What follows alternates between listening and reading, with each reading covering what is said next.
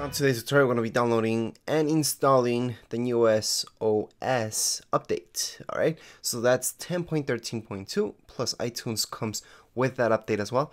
So we're not even gonna go into this website. I just wanted to show you guys that you do have that option. So if you go to this URL in apple.com, you guys will see this update. However, on your Mac, what you guys want to do is just click up here on your Apple logo. Okay, so that's on top left hand side, and then what you guys want to do is your third option where it says App Store.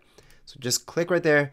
This will open up. Now, if this doesn't open up right away, you guys may see future, top charts, categories, purchased, and then updates. From updates, just click on update all, and that's going to update everything that's in the list. You guys might have a few more things depending on what programs you guys have. Now, before you guys make any updates, just be aware that, as you know, with High Sierra, there's a few apps that are still not compatible. So any updates that you guys do right now, it's not gonna fix those apps. That's what I want to say. So it's not gonna make them better. It's not gonna fix those apps.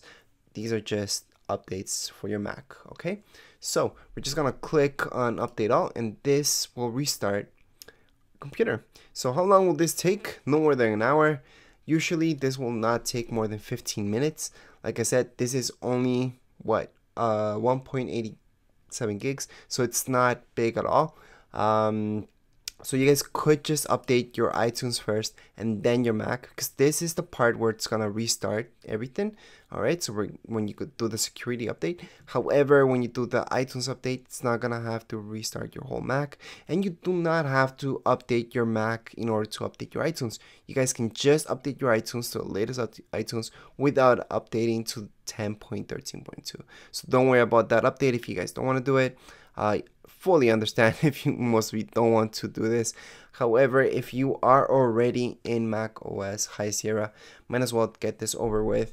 If you guys haven't updated to High Sierra, don't worry about it. Again, however, iTunes, yeah, you guys can just go ahead and update that. Again, it will not take too long. Anyways, that's how you guys update this. After it's updated, it's supposed to just work perfect. There shouldn't be any issues. If you guys are stuck somewhere, just message me here below in the comments area. And if you guys have any comments, questions, you can write them down here below in the comments area. And don't forget to subscribe and rate. Thank you.